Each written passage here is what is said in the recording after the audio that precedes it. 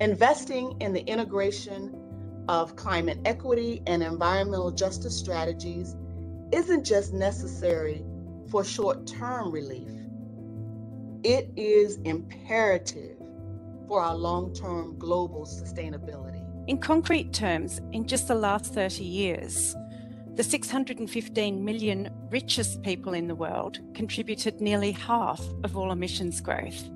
At the same time, 50% of the world's poorest people, that's 4 billion people, contributed just 6%, almost nothing. So tribal nations, if we think about it, really contribute a very small proportion of US greenhouse gas emissions. So what do you do? What do you do when that place, that landscape that identifies you as a people, that is central to your cultural identity, is swallowed up by the ocean, or is dried up and burned to a crisp by wildfires in the Southwest? APP's core mission is to improve the quality of life and economic well-being of people worldwide. We've got to think about moving beyond the idea of inclusion to a space where these socially, culturally and traditionally marginalised populations, through our political systems, through the way that we work in climate finance, the way that they can lead the work that we do, the way that they're at the forefront of the work that we do in climate change. You have to build practical solutions for this work, whether it be at a national level, a local level,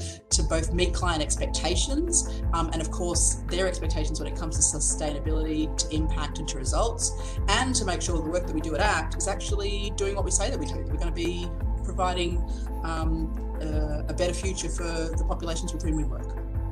Nobody should have their life predetermined simply because of the zip code where they live. We need to plant seeds now so that generations yet unborn can flourish and be in good health.